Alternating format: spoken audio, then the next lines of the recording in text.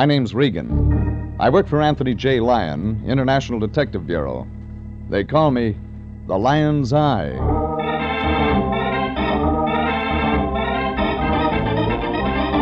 Wednesday at 9, and CBS brings you Jeff Regan, Investigator, starring Frank Graham as Regan with Frank Nelson as Anthony J. Lyon. So stand by for mystery and suspense and adventure in tonight's story of Some Enchanted Carhop.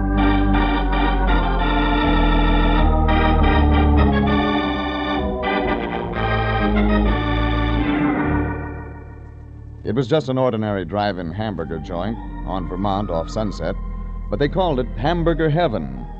And just to carry out the idea, they'd hired 6 angels to wait on cars. 3 blondes, a redhead, and 2 brunettes. I was lucky. I drew the redhead. Only she didn't serve up what I ordered. All she brought me was trouble. The whole thing started when there were only 8 more shopping days until Christmas.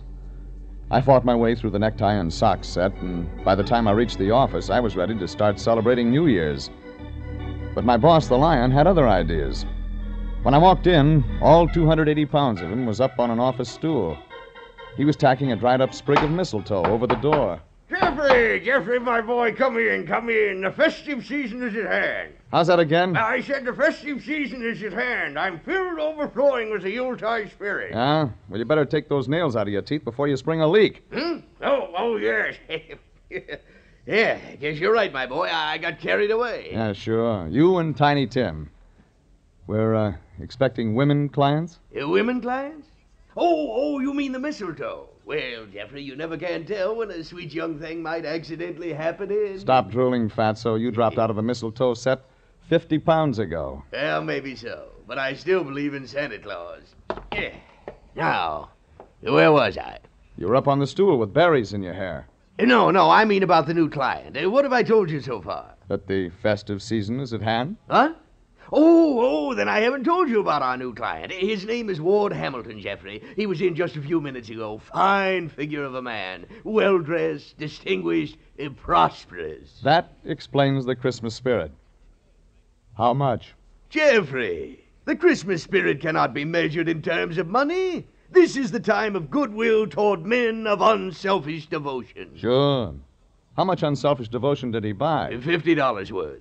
It's something about his niece or daughter or some friend or something. What about them? Well, it seems this girl's been receiving packages, flowers, candy, that sort of thing. Well, what's so mysterious about that? Doesn't she know it's Christmas? Well, for some reason or other, Ward Hamilton says she's worried about them. He'll tell you all about it when you see him. The address is on the desk. It's out on Iredell Road in North Hollywood. So I find the Santa Claus that's been sending the packages. Say, that's right. This case does fit right in with the season, doesn't it? Sure. And Merry Christmas to you, too, Fatso.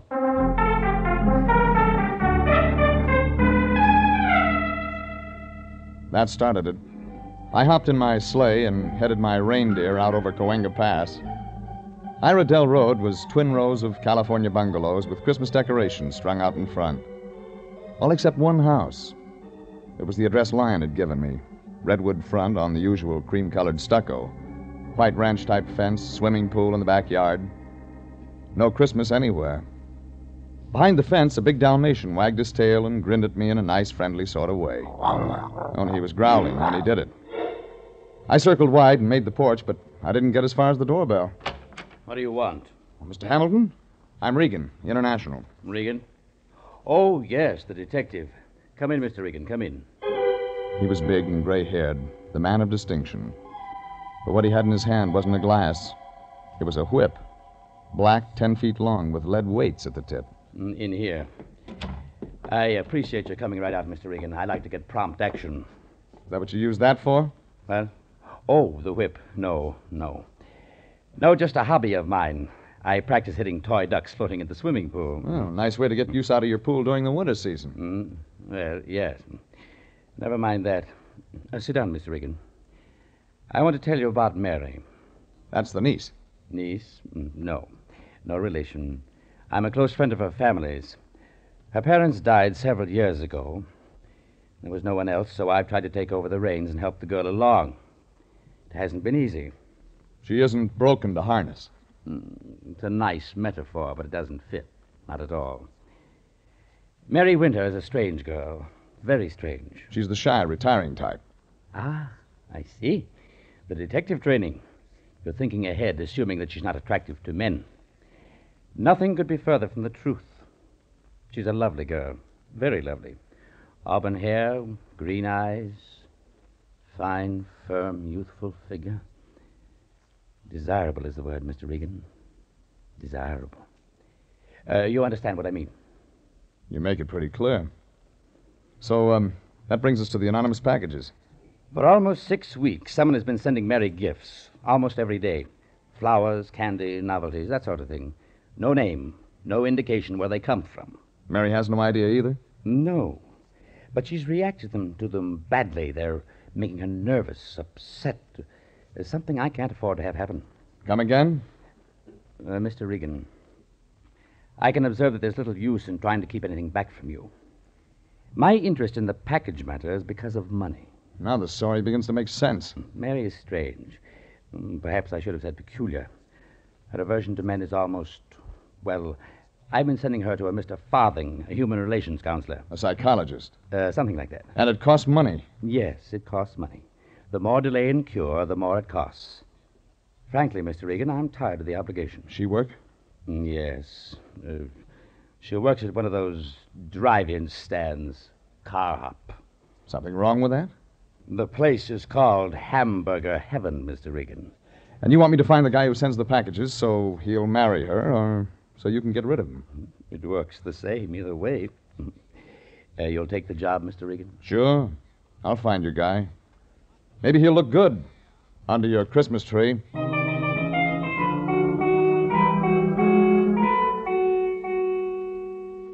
Ward Hamilton gave me the girl's address in Hollywood. It was a tired stucco 4 flat just off Kingsley, the home of Mary Winter, the girl who hated men. And then it was too easy. Standing out front near the curb was a little man in a trench coat. He carried an umbrella over his arm, and he paced up and down, watching the apartment. That was too good a bet to pass up. You going somewhere? I beg your pardon? Someone you know lives in there? Why, that's none of your business, sir. The name of the friend wouldn't be Mary Winter. Get out of my way. That's what I thought. Hold it. Wait, let go of my arm. Let go, I say. Why are you watching Mary Winter's apartment? I warned you. Let go. Let Answer go. me. Very well. I'll answer you.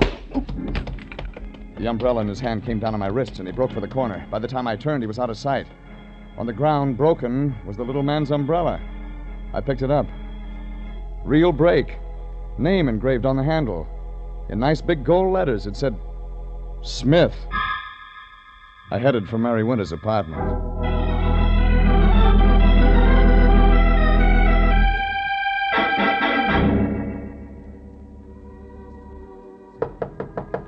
I knocked, and nothing happened. Knocked again. The radio in the room told me somebody was in and liked their music loud. I tried the door, and it worked. I stuck my head in to look around. A redhead came in from another room, in slacks and halter. She saw me. She dived for the closet and came out wearing a coat. Then she snapped off the radio. Get out of here! Look, I tried knocking, but... Get out before I call the police! The name's Regan. Ward Hamilton sent me. You're lying. You're trying to trick me. Phone him. He'll tell you. What do you want? About the presents you've been getting. Tell me. I'm not sure. I can't trust you. Well, look, for the last time, I'm supposed to find out who's sending them. Either you help or you don't. Now, take your choice. All right. I'll listen. But don't you come a step closer.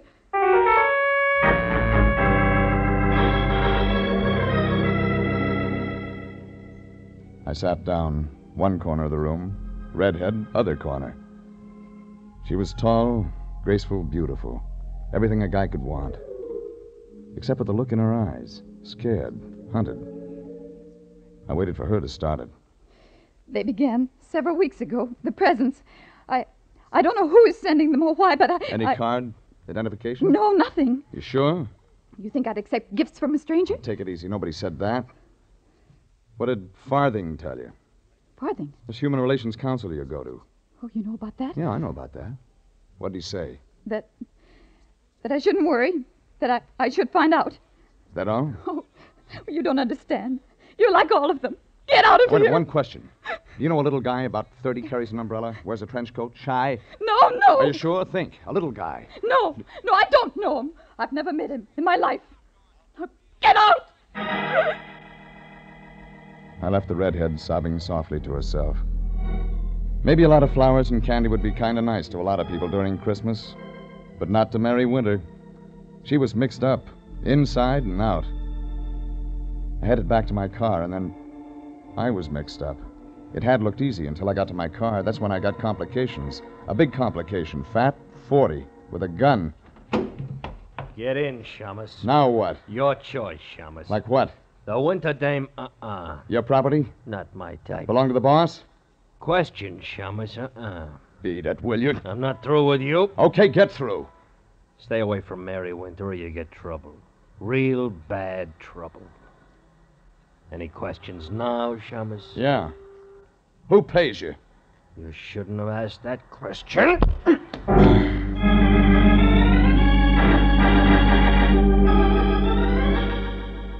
It looked like it was going to be a real holiday season. Brotherly love all over the place. The next stop was a man named Mr. Farthing. Only the sign on the door said John J. Farthing, Human Relations Counselor. It was a plush layout. Waiting room the size of a box top. Rich, solid, lined with deep green leather chairs, brass studs. On the wall, Van Gogh, Gauguin, that kind of stuff. The receptionist was out, and I took a crack at the thick mahogany door. Yes, come in, please. What may I do for you, sir? The name's Regan, international detective. Oh, sit down, Mr. Regan. Now, is something troubling you? Girl named Winter, Mary Winter. Go on, Mr. Regan. She's a patient of yours? Why do you ask? A couple of questions about her. I see. Since you know her background, I thought you could fill me in on a few things. I said since... I heard you, Mr. Regan. Well? Perhaps, sir, you're aware of the nature of my work. Since I assume you're an intelligent man, I don't believe it's necessary to be much more explicit than that. Try it for size. Very well. Cigarette, Mr. Regan? Thanks. There is in existence a code of ethics. Some practitioners call it the Hippocratic Oath. I'm not a doctor, as you know, yet I, too, Mr. Regan, have a moral code. I'm listening. Nothing in my code, either morally, ethically, or in any other way, allows me to discuss the affairs of my patients. Is that clear? Yeah. That's clear. I'm sorry I can't assist you in whatever it is you're trying to do, Mr. Regan. I'd like to help, but as you see, my hands are tied. That makes two of us. Thanks. Thanks a lot.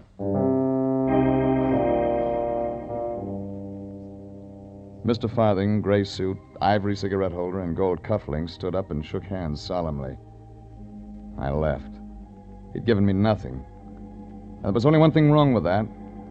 Mr. Farthing was right.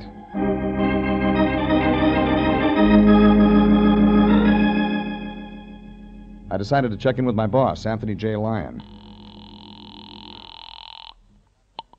The International Detective Agency, Anthony. Save it for the customers, Fatso. Jeffrey, where have you been? Look, I just started this business 2 hours ago. What's eating you? Just this. I have here in my office with me a young man. He has an interesting story, Jeffrey. It seems he's been sending gifts to one Mary Winter. What? That's correct, Regan, the man you're supposed to be looking for. Well, don't just stand there. Get over here at once. This young man can't wait all day for lazy detectives. And besides, he needs help. He needs help. Yeah, that's right, Jeffrey. The man you were supposed to find. His life's in danger.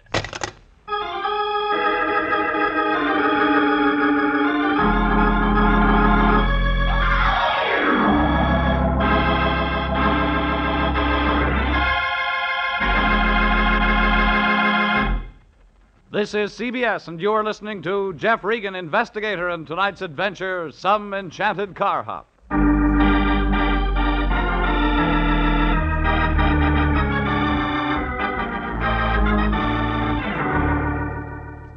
It started when a guy named Ward Hamilton hired the Lion and me to find out who was sending packages to a Carhop named Mary Winter. I met a little guy with an umbrella and a big guy with a gun, and a human relations counselor who called himself Mr. Farthing. Then I phoned my boss, Anthony J. Lyon, and found the mysterious Santa Claus who'd been sending the girl gifts had walked right into our office. When I got there, I found the Lion sitting with his fingertips touching as he talked to the man across the desk from him. Like I guessed, it was the same guy I'd seen outside Mary Winter's apartment. The little guy, 30, trench coat, and nervous. Jeffrey, come in. I want you to meet our new client, Mr. Smith. Mr. Ernest Smith. He's in trouble. Well, if he isn't, he should be. Jeffrey, what on earth do you mean? I found your Mr. Smith outside the girl's apartment. He wasn't looking for frost on those windows. No, Mr. Regan. That's... What Mr. Smith is trying to say, Jeffrey, is that that's not true. Mr. Smith is in real trouble. You sell it to him? Jeffrey, how can you say such a thing? Mr. Smith feels his life is in danger, hence he has retained us to act in his behalf. That's true, Mr. Regan. I'll admit I sent the gifts to Miss Winter. I didn't realize, I didn't know... Get to the point. Now I'm afraid. Since I saw you this afternoon, someone's following me. Fat guy, big coat. Yes. I came here for help. Someone doesn't like my sending the gifts. Well, that's real bright. Well, you can start with Mary Winter. She doesn't like them, Mr. Regan? Then there's a guy named Hamilton. She's married? We call him the Guardian, family friend. Oh. Finish your story. I like Miss Winter. I wanted to do something for her. So you've been sending her anonymous presents for almost 6 weeks. Isn't that carrying the Christmas spirit too far? Well, I like her.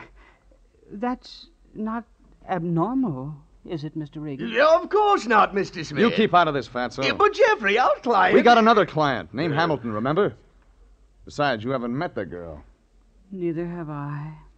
What? I've never met Mary Winter. Is that abnormal, Mr. Regan? Oh, dear. Dear, perhaps I'm sicker than Mr. Farthing told me. Say that again? Mr. Farthing, my human relations counselor, he takes care of me. Oh, wait a minute. Maybe this is going to add up. You've never met Mary Winter? No. No, but you've seen her. You've seen her in the waiting room of Farthing's office.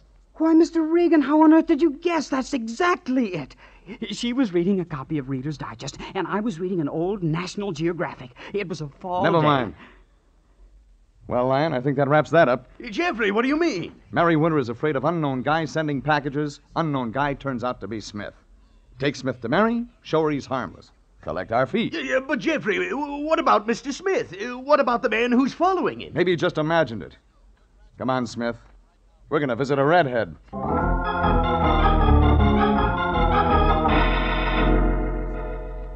The Lion didn't believe Smith imagined it any more than I did. But he only sputtered, and I loaded Smith into the car and headed out to Mary Winter's apartment. It looked simple, then, like a glass of mild eggnog. What I didn't know was that somebody had slipped me a zombie. It was turning dark when we pulled up in front of the place. Smith stayed at my heels like a sheepdog. I knocked. This time she opened the door. Oh, Mr. Regan, what are you doing here? Brought your Christmas present. Only this one's harmless. Oh, no. Take No! it easy, sweetheart. Just a guy named Smith. You might even like him. No, please go away. Please go away.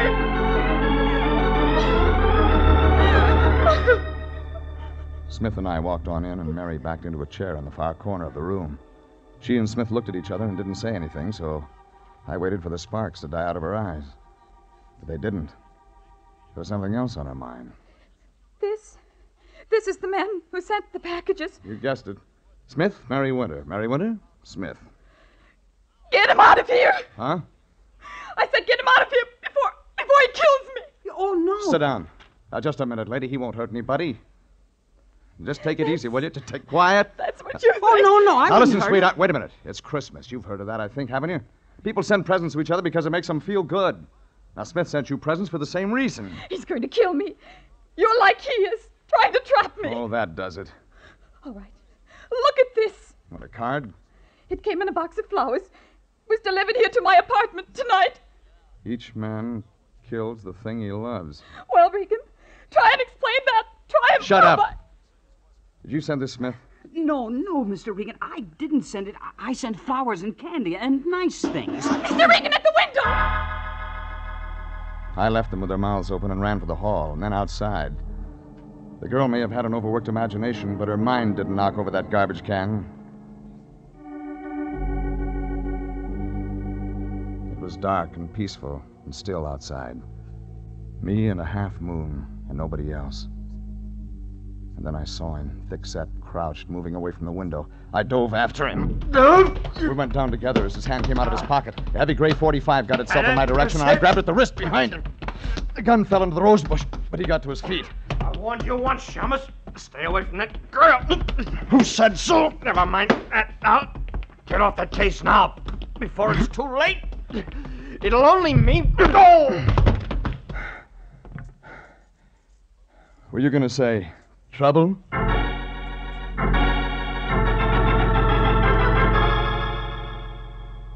The big guy was 200 pounds of unconscious as I bent over him. A heavy camel hair coat was wrapped around him.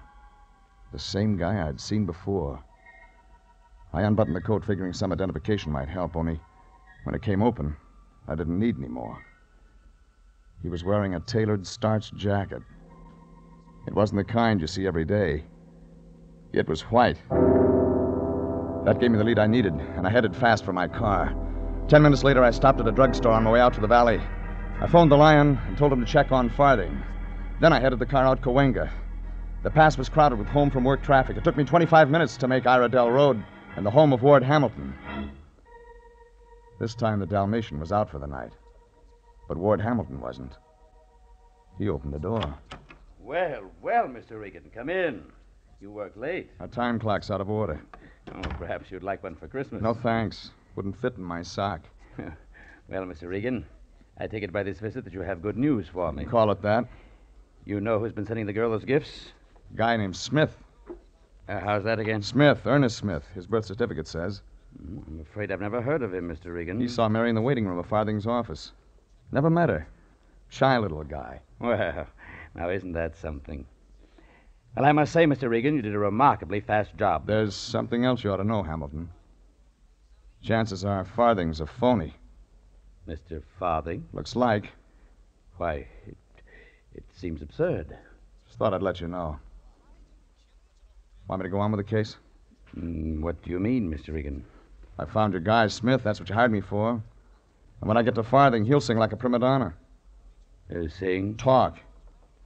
Well, then keep going. Okay, Hamilton. It's your money. It's your life, Mr. Regan. Be careful.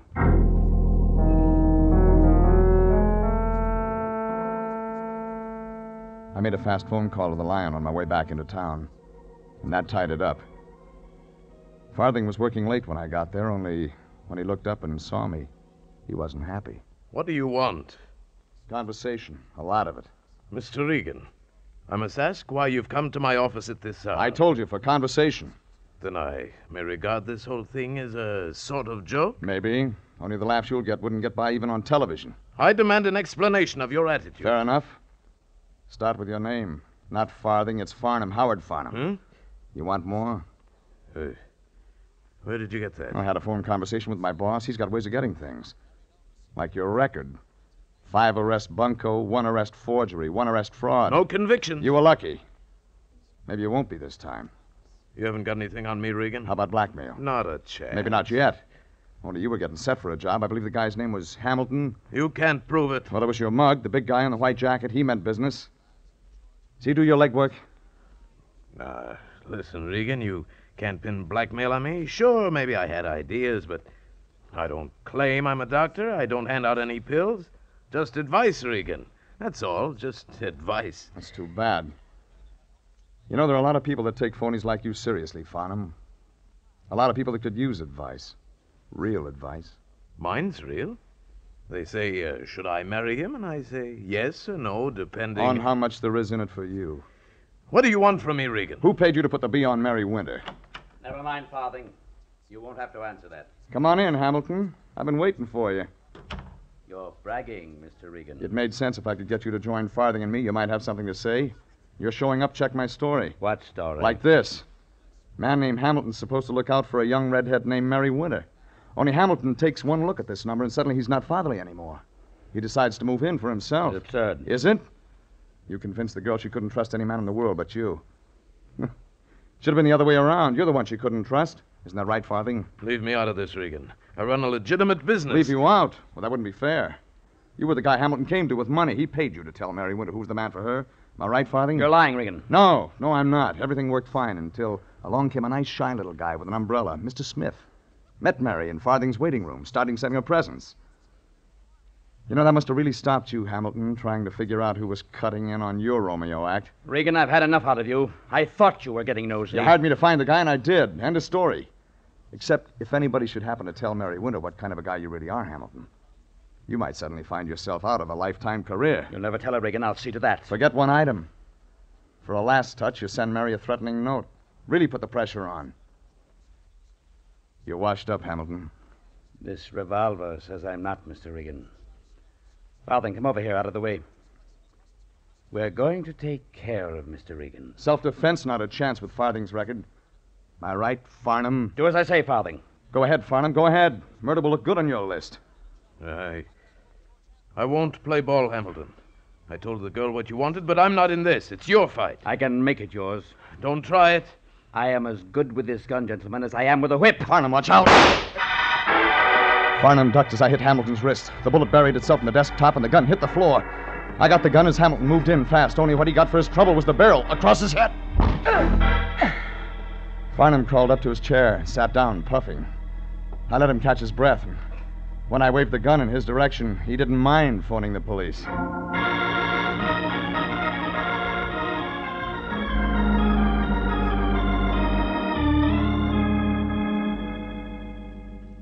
The heavy guy in the white jacket showed up bright and early for work the next morning, and the cop greeted him with a pair of handcuffs.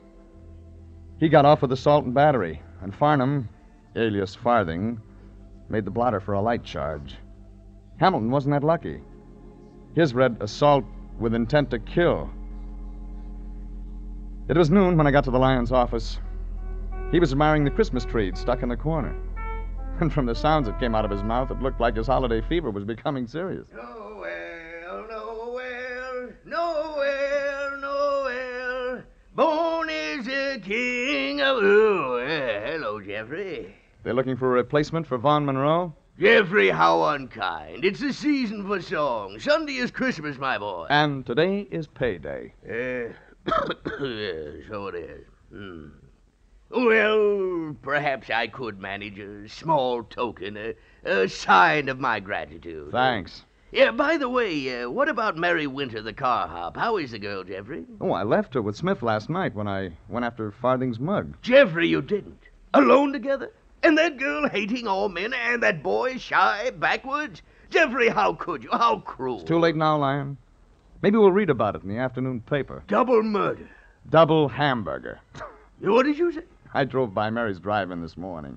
There was a car parked there. Jeffrey, you mean... Little guy behind the wheel, trench coat, umbrella.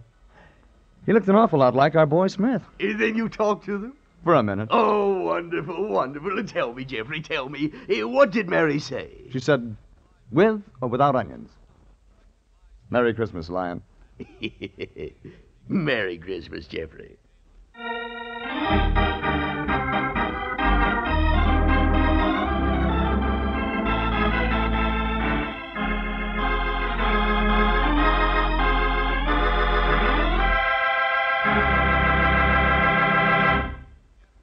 Jeff Regan, Investigator, is written by William Frug and William Fifield, produced by Sterling Tracy, directed by Gordon T. Hughes, and stars Frank Graham as Regan with Frank Nelson as Anthony J. Lyon. Original music is by Dick Arant. Jeff Regan, Investigator, is heard each week at the same time over CBS. Bob Stevenson speaking and inviting you to be with us again next week at this same time for Jeff Regan, Investigator. This is CBS, the Columbia Broadcasting System.